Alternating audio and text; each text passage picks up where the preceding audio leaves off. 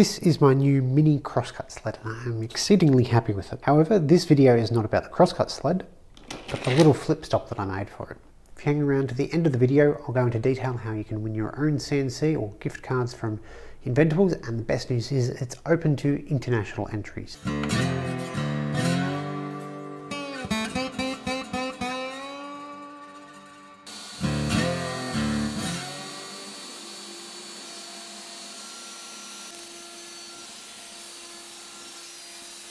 So the cut for this was pretty good. I had to drill one hole for the lock nut. I did have a few issues when I resized the fence, just a few millimeters, that I had to cut out this section here so it actually sit properly.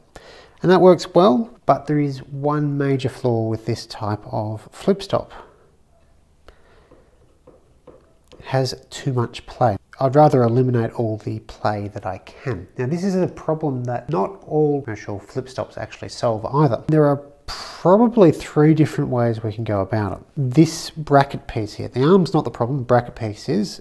We could make that bigger and have 2 screws to lock it down. A little bit less convenient in terms of everyday use, but not that bad. Particularly these little brass ones are quite easy to manipulate, and you only need to undo it a little bit to actually get it to slide freely. And I think that's a good approach. The other option is to mill a T shape into this block. We'll call this the lock block, that sits slightly in the T-track itself. That way it actually won't be able to rotate at all, and that is a very good option. I think combining the 2 is actually also a very good option. The final option I'm not quite as much of a fan of, but it would work, is to have a piece that extends past the back of the fence.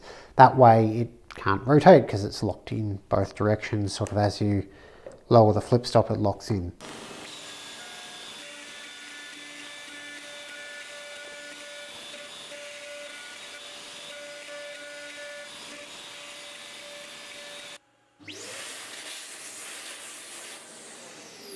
A couple of errors that I've had to correct using some hand tools, but they were all design issues. So first up, the stem here that goes into the T-track, or more importantly the areas that got carved away, I had set that to too deep. So I set that to 2 millimeters, but on this T-track that actually extended down past the lip. So when the T-track bolt was being pulled up, it was actually resting on the underside of this, so it wasn't making a very secure connection and it would wobble around. So I just planed off a little bit with a block plane and we're in business again. The other issue was I made this stem just a hair too big, and again, just a block plane and some sandpaper fixed that up. But that goes in really well. There's a tiny bit of twist there, or wriggle in there. So if that was a better machined fit, would not have that. You can see here, that's loose, slides nice and easily. Just a tiny little bit of wriggle. When I tighten that down, it's mostly gone, but you can hear just a tiny amount. So this still does need 2 bolts. Then when we add the second bolt and nut, there is no wriggle whatsoever. Next issue to address once I remill this part is how to actually attach it to the flip stop portion. When I milled out the original version, I had it something like that, so I could precisely place those holes in the block, and then I had to drill the one that the bolt for the T-track went through. Not a big deal for that one, but these ones have to be relatively accurate for them to actually work. So what I can do is put this in place, get the flip stop section, or flip stop arm, hold that in position. I've got a 8mm brad point bit in.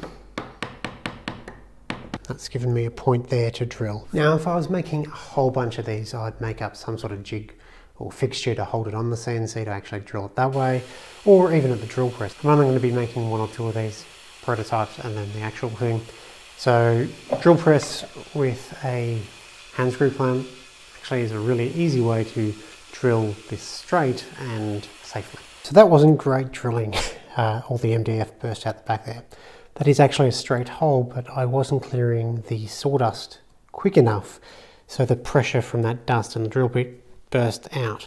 Good thing is that tells me that I should add more material to the back of it, so it's a little bit less dicey. So I'm going to do a full prototype test in MDF now.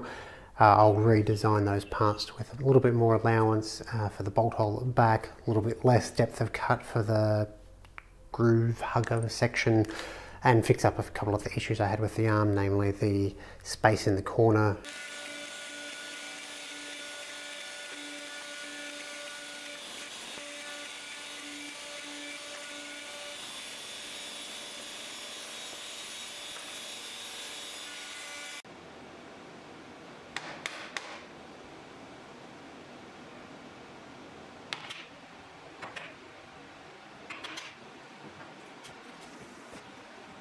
was happy with the results, so I went straight to the final product.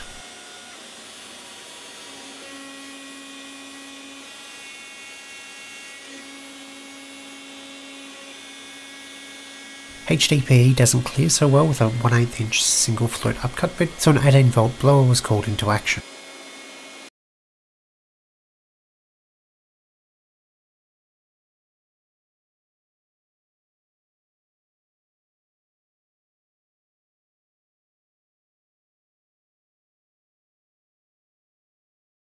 A jigsaw blade holder helps cut away the HDPE tabs.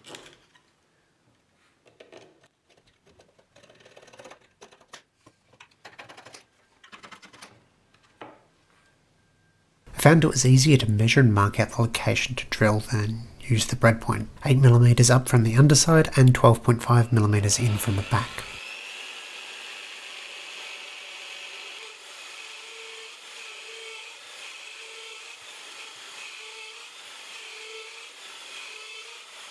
Countersinking all the hole and deburring all the edges was necessary, as HDPE can be really sharp.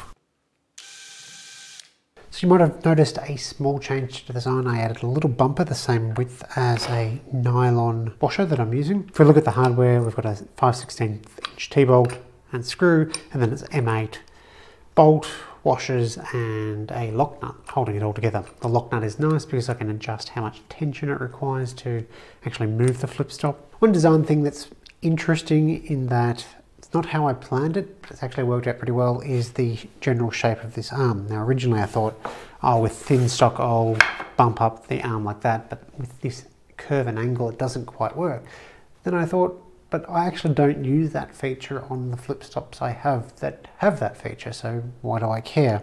However, I realised that actually makes a really good clamp for small pieces. I can hold the flip stop down to hold the piece in place rather than using a pencil with an eraser on it and hoping for the best.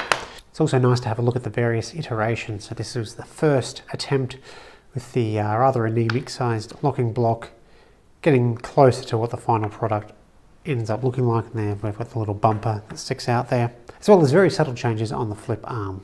Now all up, I've probably got maybe an hour and 10 minutes or so carving all of these pieces out, not just the finished product. The finished product took about 20 minutes, but the whole lot, all the prototyping stage, only took about an hour and a half.